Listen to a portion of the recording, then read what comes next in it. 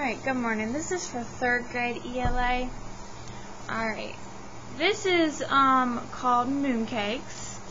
Our reading goal for today is infer the relationships between characters as revealed in the illustrations. So we're going to be looking deep into the illustrations to infer the characters' relationships. Okay. So the Moon Festival is a very special time in China and for people who have a Chinese heritage. So let's look at the mooncakes on the cover of this book called MoonCakes. It's by Loretta Cito.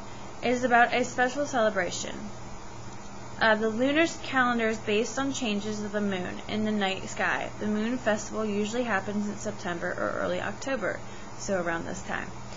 On the calendar we use. What are you thinking as you look at the cover? So what are you thinking?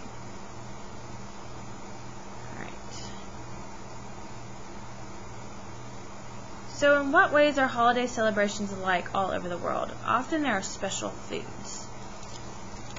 Let's turn to page 1.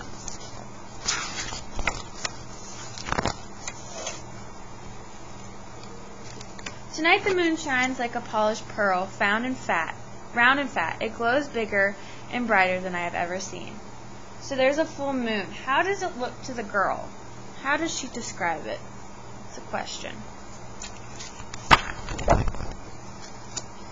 Tonight is a special night. Tonight I'm allowed to stay up late. Soon there will be mooncakes to eat, sweet and chewy. They are round like the moon. They make a circle for me and Mama and Baba. They make a circle for my family.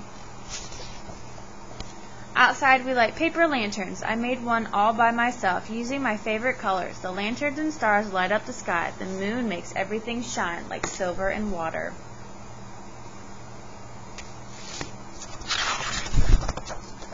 In our backyard, we sit together in a chair. We watch small, dusty clouds brush the moon's face. The wind shakes the leaves. Hush, hush. Baba pulls the blanket close. So, on the next few pages, we are going to read some Chinese folk tales. A folk tale is a story that has been told aloud for many years before being written down. Often, folk tales explain something or teach a lesson in the first story. Mama and Baba tell me about Chang Yi, the woman who lives on the moon. Long ago, the world has 10 suns in the sky. It becomes too hot and dry. The Jade Emperor asked his most skilled archer, Yi, to help. Yi aimed high and far. He shot down 9 of the suns, and the world became safe again. As a reward, Yi wanted the elixir of eternal life. But Yi was not a good man. He was cruel and wanted to live forever, so that he could rule the people of China.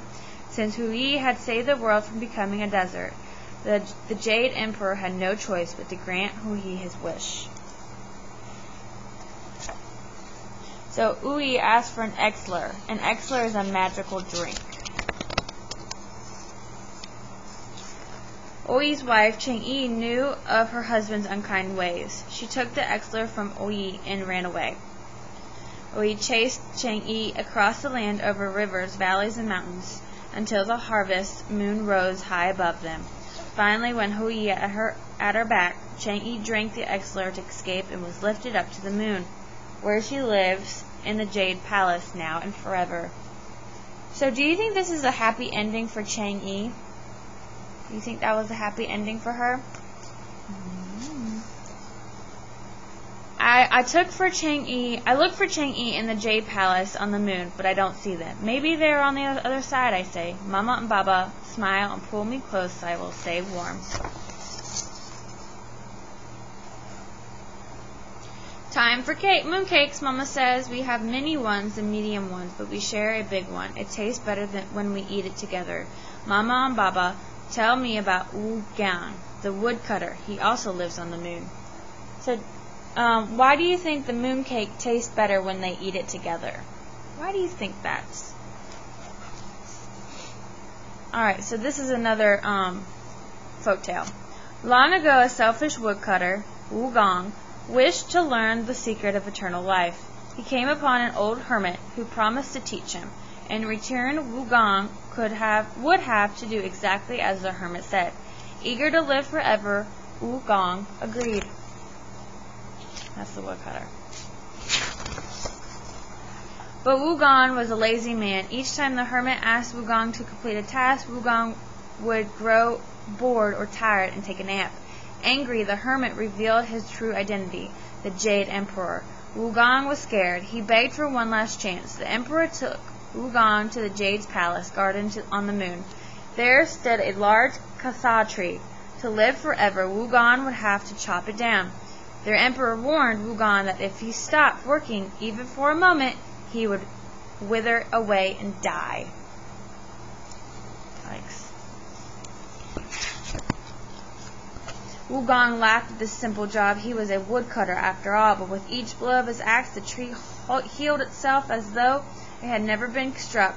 Wugong chopped and chopped, but the tree would not fall.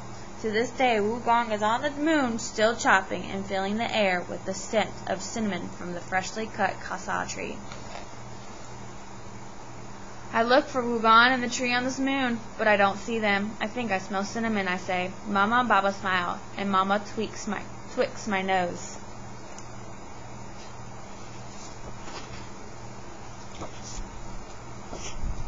Look at the illustration. How does Mama feel about the girl?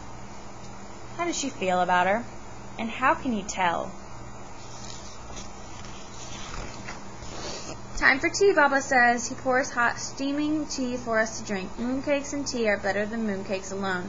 Mama and Baba tell me about Jade Rabbit. Jade Rabbit lives on the moon too. So this is another folk tale. Long ago, 3 moon magicians wanted to test the goodness of the animals on Earth. The magicians turned themselves into 3 poor old men and pretended to beg for food. When they asked Fox, he gave them red berries from his den. When they asked Monkey, she gave them guavas pulled down from her tree. But when the moon magicians asked Rabbit, he had nothing to give. Instead, Rabbit offered himself to the magicians for them to eat. That's strange. The 3 moon magicians were so amazed by Rabbit's kindness, they brought him back to the moon to live with them. Rabbit became known as Jade Rabbit, and he still lives on the moon and brings food to those on Earth who need it. I look for Jade Rabbit on the moon, but I don't see him. Does Jade Rabbit bring us mooncakes and tea too? I asked, yawning. Mama and Baba smile and press their cheeks against mine. Eating mooncakes and lighting paper lanterns, watching the round pearl moon and winking stars, looking for Chang'e, Wugong, and Jade Rabbit. This is my moon festival. I can see Mama and Baba and me in the circle of the moon. It's late. Mama and Baba say it's time to sleep. They hug me close. I blow out my lantern, and the smoke curls up to the sky. Thank you, I say to the moon before I go inside. Why do you think the girl says thank you to the moon? Why does she do that?